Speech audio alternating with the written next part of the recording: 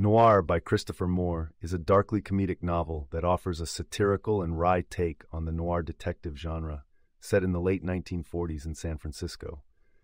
The story centers around Sammy Two Toes Tiffin, a bartender with a checkered past, who mans the bar at Sal's, an establishment frequented by an eclectic cast of characters, including the shady but endearing bar owner Sal, and Eddie Moo Shoes, an enigmatic Chinese man who quietly handles various odd jobs.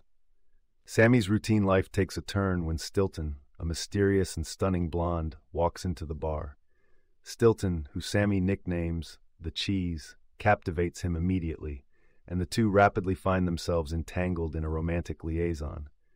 Sammy is smitten by her charm and beauty, but it isn't long before Stilton's presence brings complications.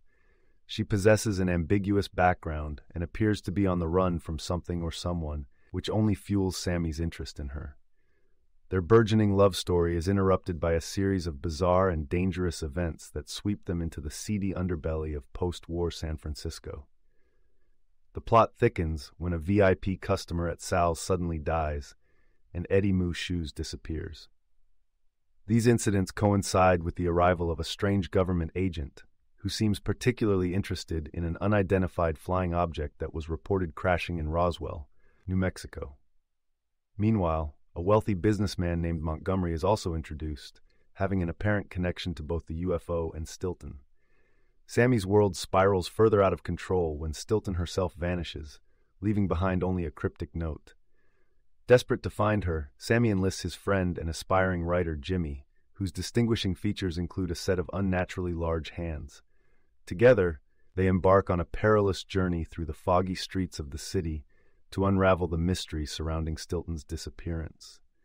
Their investigation leads Sammy to encounter a diverse array of characters from different walks of life, providing insight into the complexities of the city. These include a group of black market operators who deal in exotic animals, a shady doctor involved in sketchy medical practices, and a charismatic snake charmer named Myrtle. Humor and intrigue combine as Sammy and Jimmy piece together clues, with the trail leading them into unexpected adventures involving bizarre geniuses, secret government projects, and a dangerous gangster known as the Cheese's real husband. As the story progresses, facets of Stilton's secretive past are revealed. She turns out to be a war widow who was recruited by a government organization for her extreme agility and perception skills. Her assignment was to recover the aforementioned UFO, now identified as an experimental aircraft, before it falls into the wrong hands. It becomes apparent that Sammy was initially merely a pawn in her mission, but this does not deter him from his feelings for her. Throughout their wild journey, Sammy and Jimmy defy death and cross paths with powerful adversaries. The narrative weaves together elements of a classic noir, including double crossings, femme fatales, and the quest for redemption. As they learn more about the bizarre aircraft, its extraterrestrial pilot known as the Moon Man, and the dark dealings of the government, they find themselves confronting a much larger and weirder world than they had ever imagined. Amid the chaos, various subplots unfold, including Sal's struggles with the law, as well as Jimmy's own transformation through his experiences, which gives him ample material for his novel. The humorous and outlandish situations Sammy and his friends find themselves in contrast starkly with the sobering backdrop of a city still recovering from the echoes of war, making for a unique blend of levity and gravity. Toward the climax of the novel, Sammy confronts Montgomery, revealing his true motives and confronting the feelings and loyalties that have been tested throughout the narrative.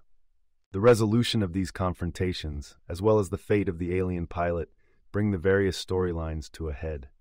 Sammy's quick wit, loyalty to his friends, and love for Stilton allow him to navigate the treacherous waters of the shady figures and government intrigue that have come to dominate his life. The story comes to an end with most of the narrative threads tied up, though in true noir fashion, not all is resolved neatly. Some relationships are mended, while others are left ambiguous. Stilton and Sammy's relationship evolves and adaptates to the circumstances they have been through, while the fate of the Moon Man and the advanced aircraft he piloted remains uncertain. Throughout the novel, Moore's signature blend of the humorous and the bizarre shines through, creating an atmospheric tale that is as much about the era and the city as it is about the colorful characters who populate it. The juxtaposition of otherworldly elements with the gritty reality of post-war San Francisco adds a layer of complexity to the story, playing with readers' expectations of the genre. Noir, with its snappy dialogue, eccentric characters, and intricate plot, serves as an homage to the film noir genre, while simultaneously poking fun at its conventions and tropes. The result is a fast-paced, irreverent, and thoroughly entertaining read that delivers laughs as well as a suspenseful and engaging mystery. You can listen to the full audiobook for free by following the URL in the description.